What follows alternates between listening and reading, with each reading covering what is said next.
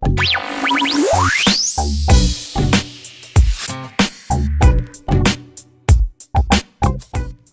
to AFD TV. I'm Dr. Sam, here with Ashley, our medical director of our new AFD Wellness Clinics. Thanks for being here, Ashley. Thank you.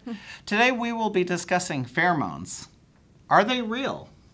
Yes, they're definitely real, and studies have shown that a lot of people, like especially couples who get together, are attracted to each other's pheromones, even though we can't directly smell them on our partner. That's what initially attracts us to a lot of the beginnings of relationships. Yeah, no, I mean, it's, you know, they say love at first sight. There's also love at first smell. Yeah. And it's pheromones are, you know, it's the whole picture. It's the whole aura of a person.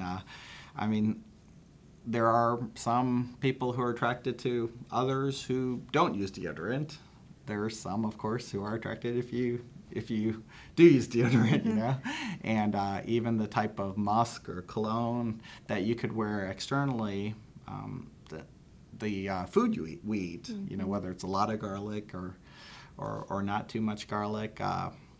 You know, athletes tend to sweat more, obviously, than non-athletes, and within our sweat, we can, of course, find testosterone, estradiol, as we talked about, oxytocin, which is the quote love, The love hormone. Yeah. so it does build up on each other.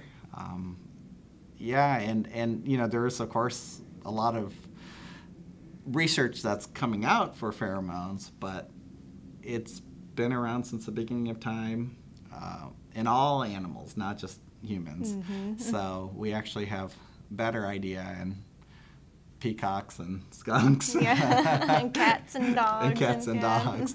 But we do know that humans do produce pheromones as well. And yeah, and the cologne and perfume industry is a huge industry, so we know it works, and there wouldn't be such a huge market for it if it didn't work. So if you don't want the wrong type of attention, don't wear so much cologne. But that's right. But it does work. So. It does work. So, well, thanks for joining us, and be sure to like us on our Facebook page and subscribe to our YouTube channel so you can keep up with all the news and services we are offering. See you next time. The preceding advice provided in this video is informational and strictly the opinions of Dr. Samudrala and AFD Clinics. For a more accurate medical opinion of your personal health, please consult your primary care physician or visit one of AFD's clinics today.